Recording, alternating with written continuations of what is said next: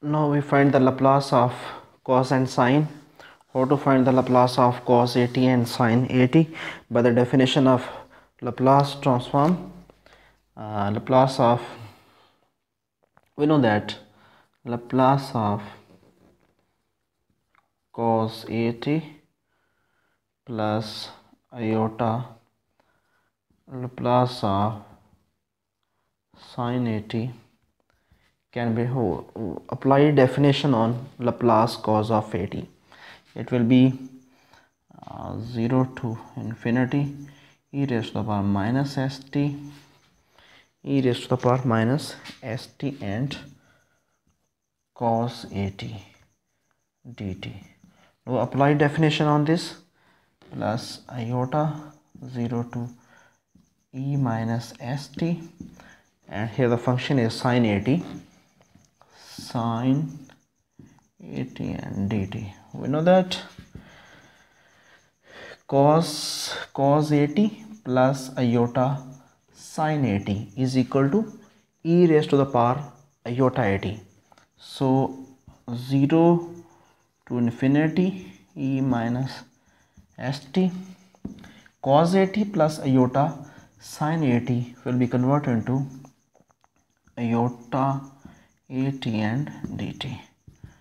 0 to infinity, it will be, here what is common, we see that iota a minus s into t is common, dt. So limit h approaches to infinity, what it is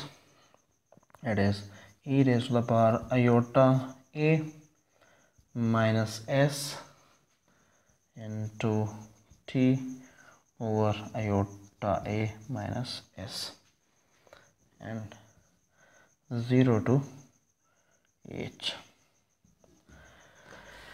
Now upper limit minus lower limit, when we put h, which is equal to limit h approaches to infinity, here we put h, e raised to the power iota a minus s into h over iota a minus s minus here, when we put 0 over here, it will be 1 minus 1 over, that is iota a minus s, iota a minus s. Now put limit h approaches to infinity. When we put this limit, then there will be of course two answers. One is, if here s depend on s, if s is greater than a, if s is greater than a, our answer is, if s is greater than a, our answer is 1 over s minus iota a. If here s is greater than a, if s is less than a, then our answer is undefined.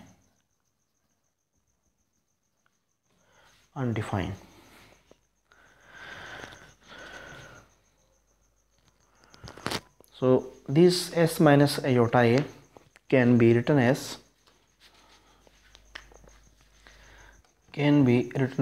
1 over s minus iota a multiplied by s plus iota a and s plus iota a. S plus iota a, which is equal to s square plus a square. If we compare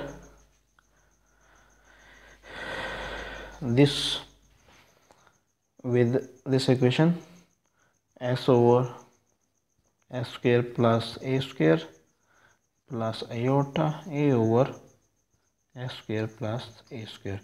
Left hand side, this term, real and imaginary part, comparing real and imaginary part, we get Laplace of cos at is equal to s over s square plus a square, and Laplace of sin at is equal to a over s square plus a square. Thank you very much.